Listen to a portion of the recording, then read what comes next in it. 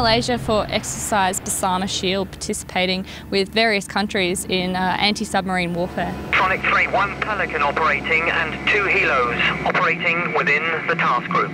Fantastic for us to go out and actually hunt a real sub and participate in that. It hones our ability and also develops HMAS Farncom's ability at evading us.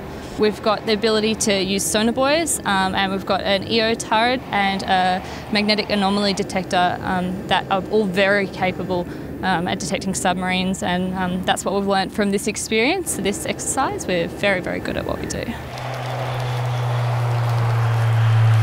38 squadrons here as part of Exercise Bersama Shield 17. We've brought our King Air 350 here to play the role of asymmetric threat aircraft. What does that mean? It means we're a role-playing aircraft, so whatever the exercise controllers need, we do. Basically ignoring all the calls from the fleet to go away and just to buzz around and see what their response to that is. How did they respond to the threat? Did they follow their orders for opening fire? And obviously that's for the ex-con/white force to decide whether they did the right thing. Our job was just to be there and make it more difficult for them.